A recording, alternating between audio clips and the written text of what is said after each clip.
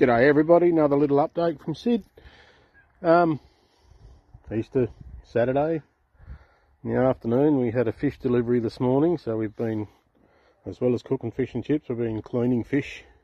So when you clean fish, you get fish skeletons, fish guts, all that sort of thing. So in there we've got gummy shark and snapper remains, frames, skeletons, and in an earlier video I mentioned that these tyres here, so these 6 double tyres, were going to be prepped for tomatoes this year.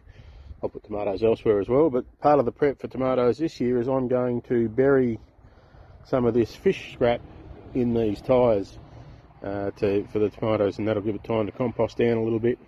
It's possibly a bit too early, but opportunity presents as it presents, so I've got it now, so I'm going to bury it in there now. So that's just a little update and a little tip and trick for getting some good fertiliser into your garden.